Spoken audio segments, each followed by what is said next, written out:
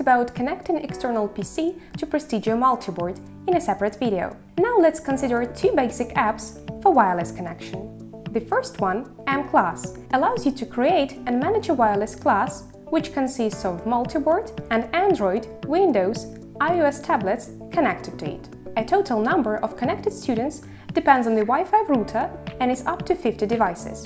The demo mode allows connection for up to 5 devices. Let's try and see how it goes. Teacher client for mClass is pre-installed on the MultiBoard by default. You can install the student app on your Windows PC. It is important that you ensure both devices are connected to the same Wi-Fi network. Launching the teacher, launching the student. Tap in Connect. On the first registration, input students' data, for example, ID, password, name, gender, class. Now we have a simulated class. Let's show teacher screen on the student screen and then open access for joint work.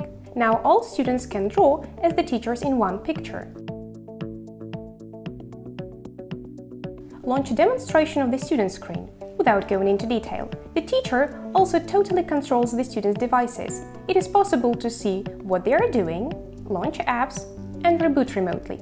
In addition, there is a template for creating and conducting tests and collecting files.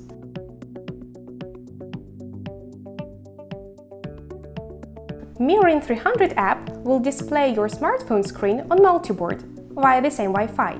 The app has a 7-day trial period. When it runs out, the app can be purchased from Prestigio or on the developer's website. Installed, connected to the same Wi-Fi.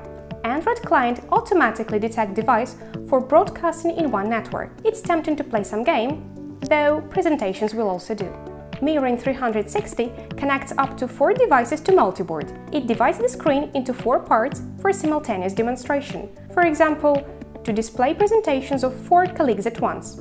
The settings here are simple. Choose HD or Full HD image resolution and high or low display quality.